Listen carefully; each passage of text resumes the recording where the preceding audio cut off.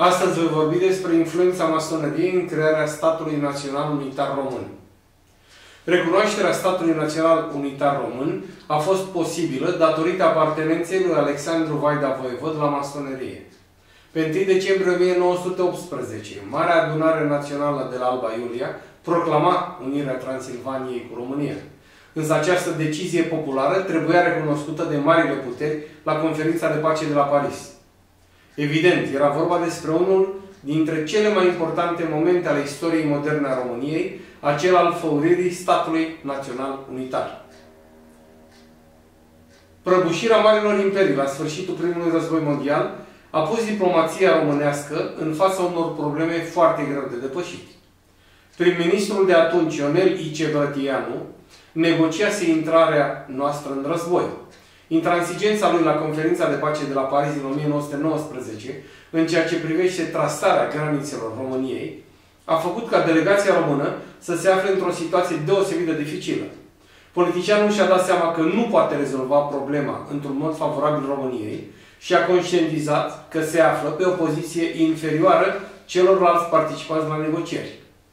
Situația delicată era printre altele și consecința faptului că la masa Conferinței de Pace, toți reprezentanții de seamă ai marilor puteri erau masoni.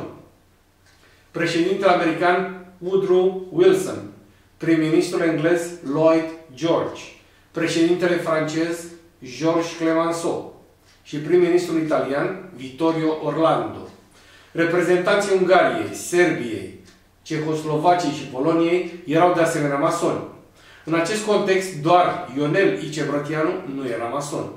Însă știa despre puterea și impactul masoneriei de la tatăl său, Ion Bratianu, care fusese inițiat în 1846 la Paris.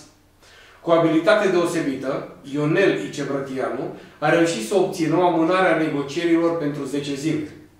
Având această marjă de timp, el s-a întors în țară și l-a desemnat pe Alexandru Vaida Voevod să preia negocierile, dându-i totodată și sarcina de a adera la masonerie.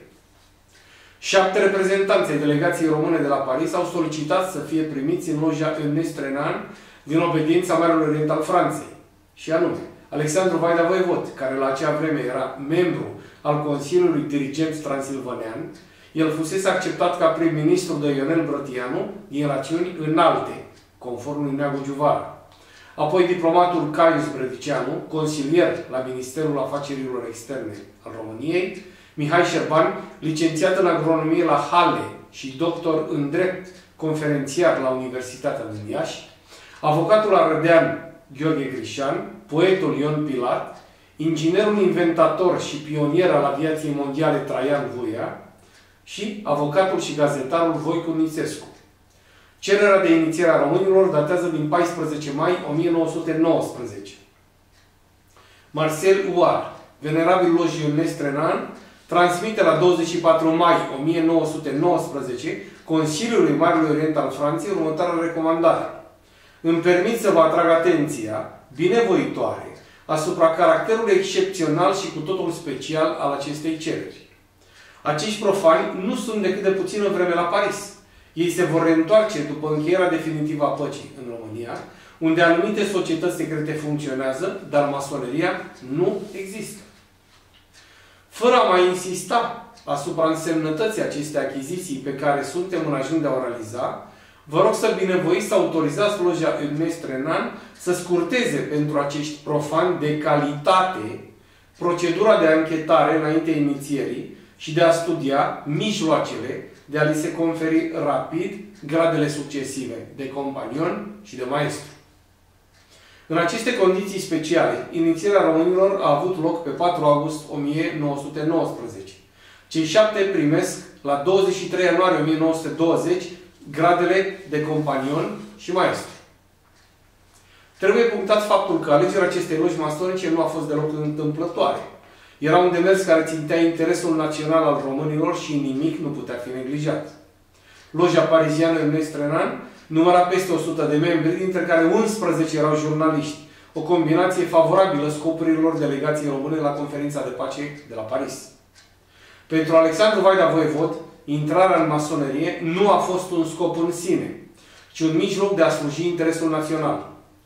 Prin intermediul masoneriei, Alexandru Vaida Voevod contactează, la sugestia lui Marcel Huard, doi politicieni francezi importanți, și anume pe senatorul Mascurant, care prezida Comitetul Republican al Comerțului, Industriei și Agriculturii, și pe adjunctul ministrului de interne, Jules Favre.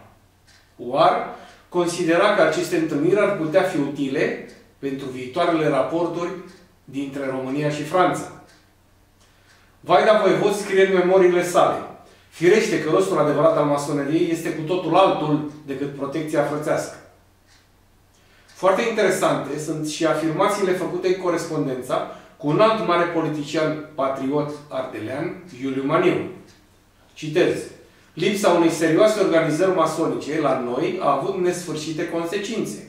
Pentru cauza noastră înainte de război, în decursul războiului și mai cu seamă în timpul conferinței de pace.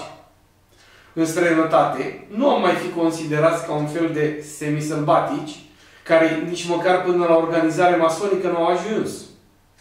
Ni s-ar deschide 1000 de porți pe care altcum în veci pururi le vom fi găsit închise.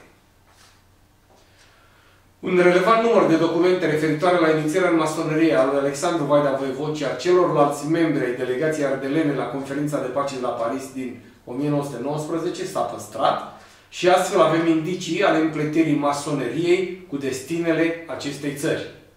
Este potrivită în acest context o afirmație a academicianului Dan Berindei: fără documente de acest fel, istoria modernă și contemporană a României riscă uneori să nu fie înțeleasă pe deplin.